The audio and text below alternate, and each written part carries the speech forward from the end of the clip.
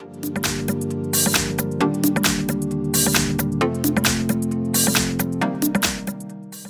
in front of me is an iPhone 12 Pro Max, and today I will show you how to copy contacts from your SIM card to the device.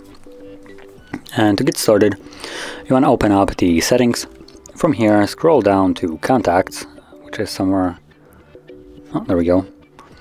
And at the bottom you will see import contacts or SIM contacts. Once you tap on it, it will automatically import them.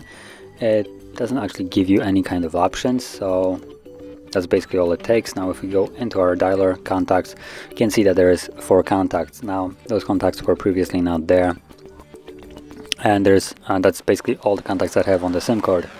So once you tap on it and there are contacts that you don't want, you will have to go to it and actually just simply delete it from here by editing and then delete contact.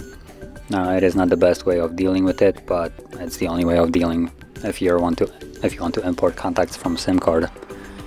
So yeah, that is basically how you do it. And if you found this very helpful, don't forget to hit like, subscribe, and thanks for watching.